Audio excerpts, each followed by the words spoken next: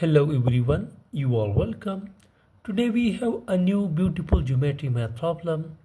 Let us here we have given a right angle triangle, a closed figure whose height or perpendicular is given, which is 6 units, and the other two sides are not given.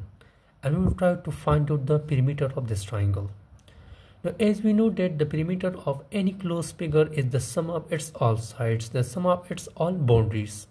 So here in this figure, in this right angle triangle, we have only one side. The other two sides are not given. So here we will try to find out these two sides. But also remember that if we change this value, so there are infinite solutions for this problem. So to find out the other two sides, let us suppose this is side A, the height is equal to A. This is side B, and this is side C of this triangle. So here we will try to find out the value of B and the value of C. Now, as this is a right angle triangle, so here we can apply the Pythagoras theorem to find out the value of B and C. So let's apply the Pythagoras theorem. So by Pythagoras theorem here we can write, so by Pythagoras theorem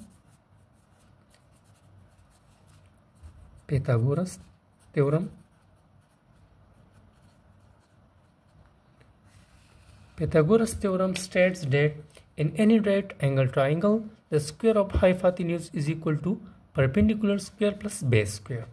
So here our hypotenuse is C, so this will become C square is equal to perpendicular is A, so this will become A square plus base is B is equal to B square. Let's substitute the value of A, that is 6, so this will become C square is equal to the value of A is 6, so this will become 6 square plus B square. Now here we will take this B square to the left hand side.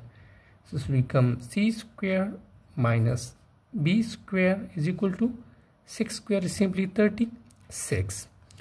Look to the left hand side here. This is C square minus B square. So this is an algebraic identity. A square minus B square. So here in the left hand side we will use this one algebraic identity. A square minus B square, which is equal to A minus B times A plus B. So using this algebraic identity here, this left hand side will become, this will become C minus B times C plus B is equal to 36. Look to the left hand side here, there is a pair of two expression, the product of two expressions. So therefore we will try to factorize this one number and we will find out all the possible pair of factors of this 36. So here we can write this 36 as, this is simply 1 times 36 is 36, or this can also be written as 36 times 1 is 36. Now 36 can also be written as 2 times 18 or 18 times 2. Now this is also 3 times 12, which is 36. And this can also be written as 6 times 6, which is 36.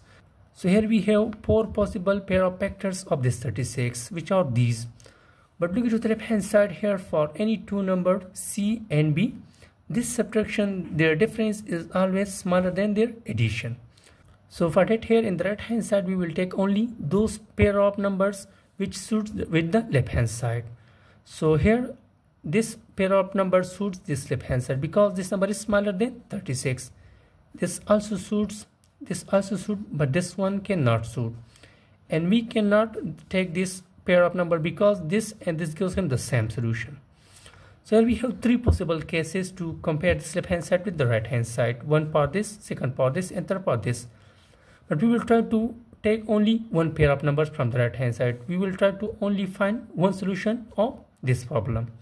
So let us take this one pair, 2 times 18. So this equation will become, this will become C minus B times C plus B is equal to, let us take 2 times 18, which is 36.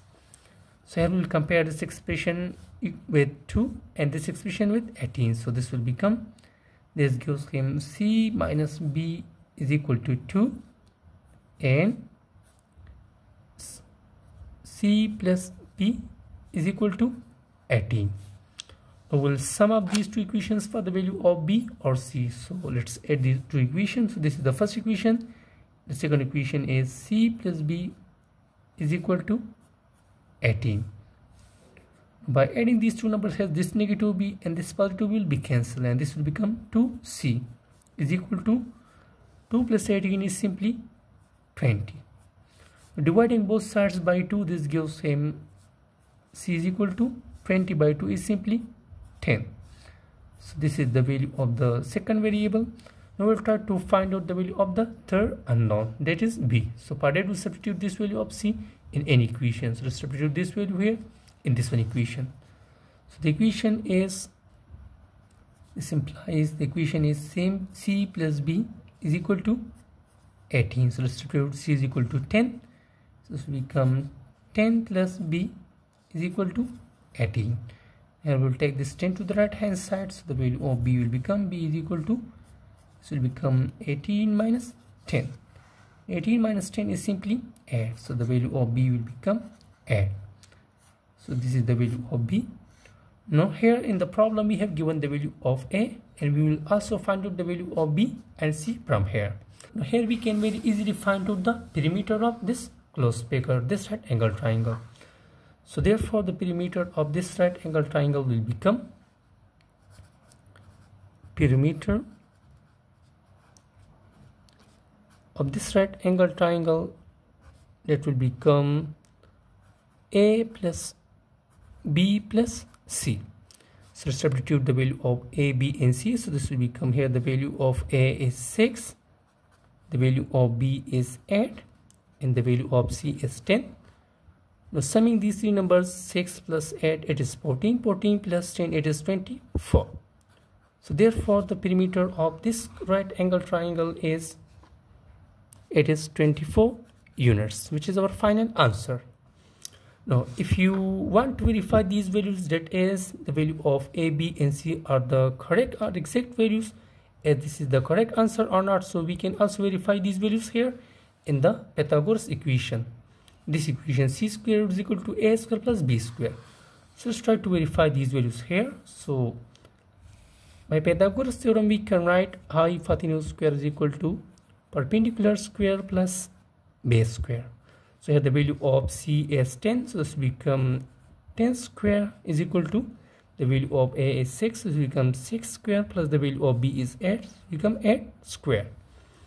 Now 10 square is simply 100 is equal to 6 square is 36 and 8 square is 64. So this is 100 is equal to 6 4 is 10, 6 3 is 9, 9 plus 1 is 10, so this is also 100.